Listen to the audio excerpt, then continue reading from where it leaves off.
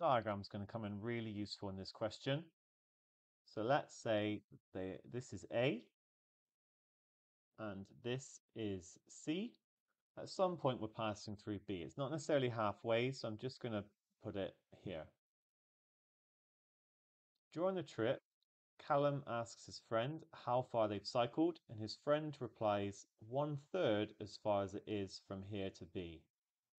And then 10 miles later, Callum asks him how far they have to cycle to reach C, and he again says 1/3.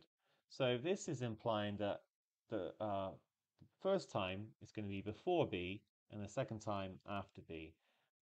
So let's just imagine it's here, for example. So this amount is going to be 1/3 of this amount. That's what the first sentence is saying.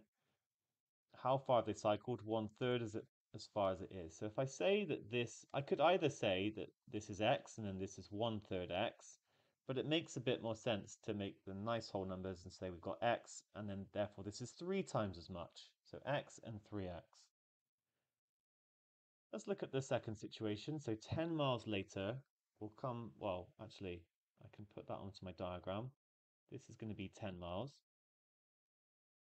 He asks how far they have to cycle to reach C.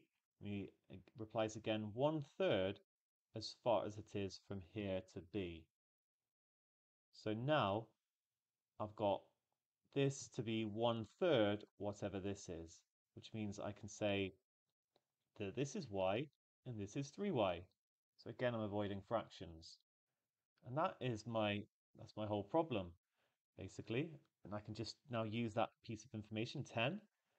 So it must be that 3x plus 3y is equal to 10.